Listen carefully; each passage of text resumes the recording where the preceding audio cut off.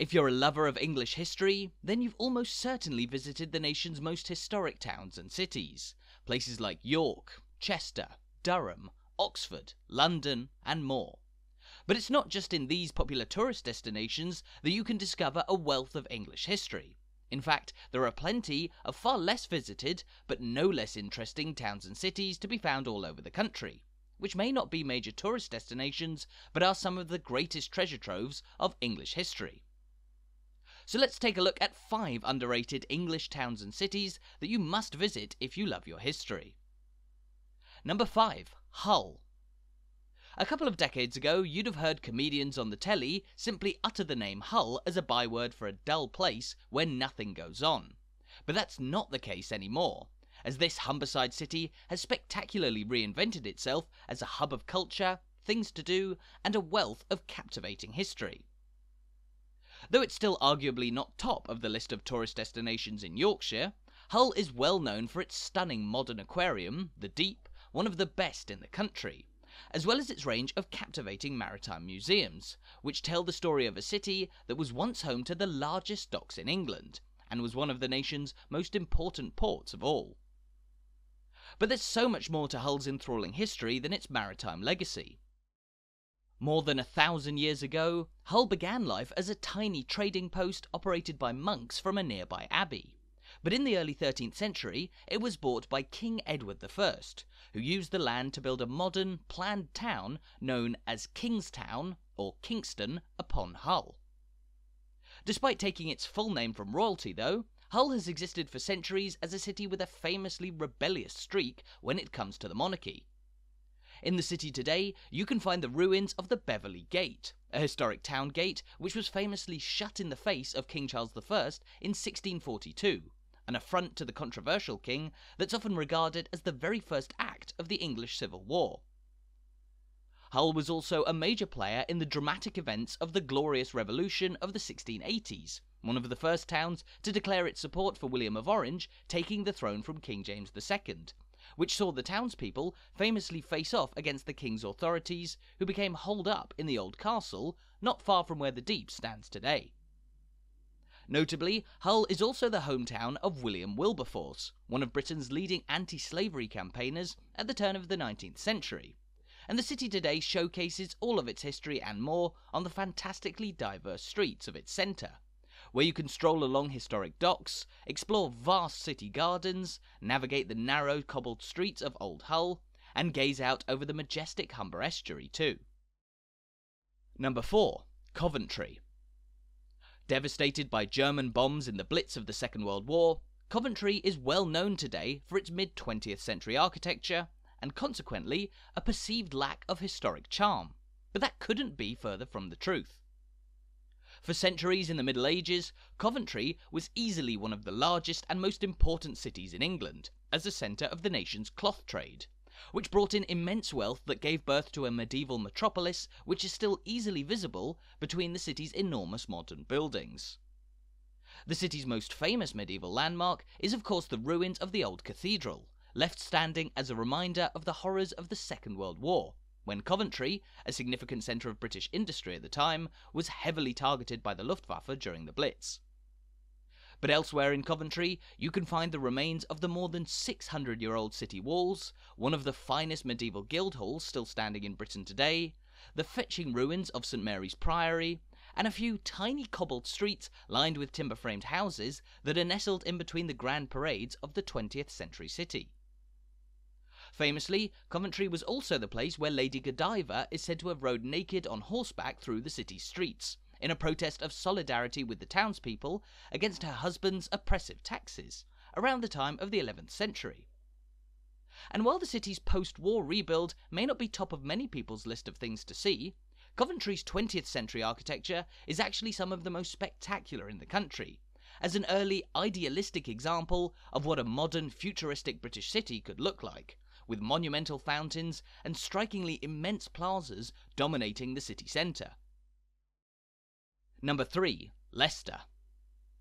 Leicester is one of the biggest cities in the UK, and as such it's a place with so much history and so much to see.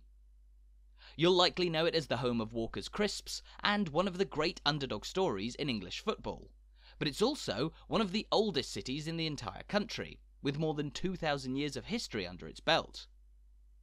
Leicester was famously a major population centre during the Roman occupation of Britain, when the city was known by the name Ratai Coriel Tauvorum, home to a lively civilian community, a bustling Roman forum, and an exquisite bathhouse, the remains of which are still visible in the city's 1900-year-old Jury Wall today, one of the most impressive Roman landmarks in Britain today. But those were just the beginnings of Leicester's distinguished history, because in the medieval era, the city once again became a highly significant population centre in England's East Midlands.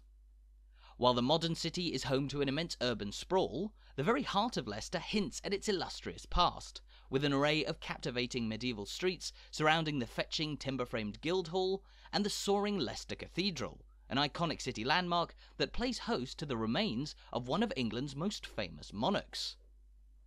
Back in 2012, you might remember that the remains of King Richard III were incredibly uncovered in a car park in the centre of Leicester, this being the car park in question.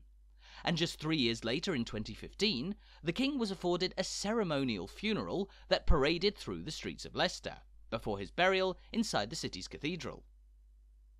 Nowadays, an entire district of the city has been dedicated to Leicester's association with Richard III, the last English king to die in battle, when he was defeated at the nearby Battle of Bosworth in 1485.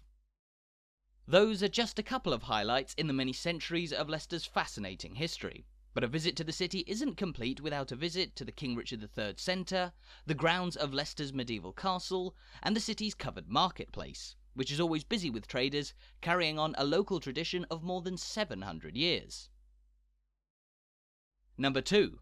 King's Lynn. Nestled away on the western edge of Norfolk is a town with possibly the densest collection of historic landmarks in the whole country, King's Lynn. Once upon a time, King's Lynn was one of the 4 most important ports in England, trading extensively with the prestigious Hanseatic League of Merchants in mainland Europe, and the town today is home to a wealth of stunningly preserved landmarks from that medieval heyday. King's Lynn is well known as the home of Hans House, an immense medieval-era warehouse that's the last Hanseatic building in Britain, while it's also a place where you'll find street after street of spectacular old houses, from the colourful facades of Nelson Street to the grand townhouses of King Street, and not one but 2 historic town marketplaces, named the Tuesday and Saturday Marketplace after the days when they host markets. The town is also home to an immense parish church in King's Lynn Minster, the largest chapel in England, St Nicholas's Chapel, and the remains of a number of medieval monasteries, including the spectacular ruins of Greyfriars, closed down on the orders of King Henry VIII in the 16th century. King's Lynn's name is even a nod to Henry VIII, to whom the town had to pledge allegiance after the English Reformation.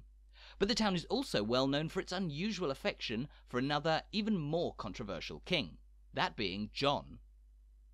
John afforded King's Lynn many of the rights and charters that helped it to grow into one of England's most important ports. But it was in this town where the king contracted dysentery, the disease that killed him, and it was just outside King's Lynn that John famously lost more than £70 million worth of personal treasure into the marshy land surrounding the Wash, treasure that's yet to be rediscovered to this day.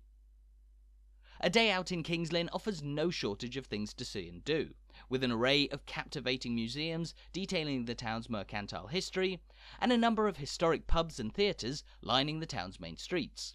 Though if you somehow run out of things to do, you can always hop across the River Great Ouse to the delightful rural village of West Lynn by taking a trip on the historic West Lynn ferry, which has been operating for more than 700 years. Number 1. Pontefract. Pontefract is not Yorkshire's premier tourist destination, and at first glance it's not exactly the prettiest town in the county. But there are few market towns in England which are so variedly rich in history. The town takes its name from a pontus fractus, or a broken bridge that was once a vital crossing point of the nearby River Aire, but it was destroyed when the forces of William the Conqueror came to suppress resistance in northern England after the Norman conquest. In fact, there's a wealth of Norman history to be found on display in the town, not least with the ruins of the 11th century Pontefract Castle, a captivating medieval landmark that's entirely free to visit today. King Edward I once said that he who holds Pontefract holds the key to the north, and that was principally because of its legendary fortress, known to many as the most fearsome castle in all of England, which once towered over the surrounding landscape atop a prominent mound. It was inside Pontefract Castle that King Richard II died in the year 1400, possibly starved or tortured to death by the guards of his usurper, King Henry IV.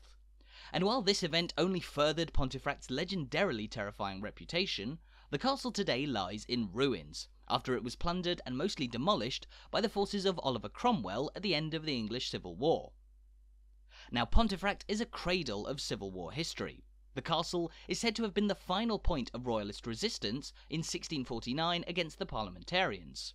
A royalist garrison inside even kept fighting for 3 months after King Charles I's execution in London.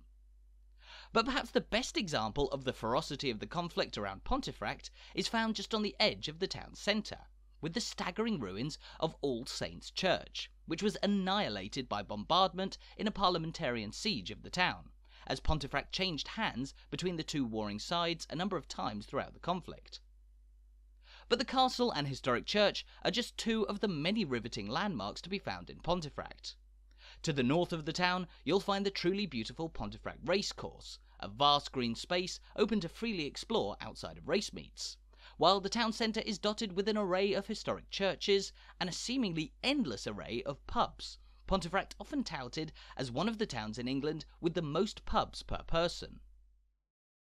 Pontefract's illustrious history makes it an utterly enthralling place to visit, but the town is also renowned as a historic hub of industry, particularly in the manufacturing of sweets, most famously traditional Pomfrey cakes, licorice treats that are said to be the oldest sweet in Britain, drawing their origins from licorice grown in and around the town for more than 1,000 years.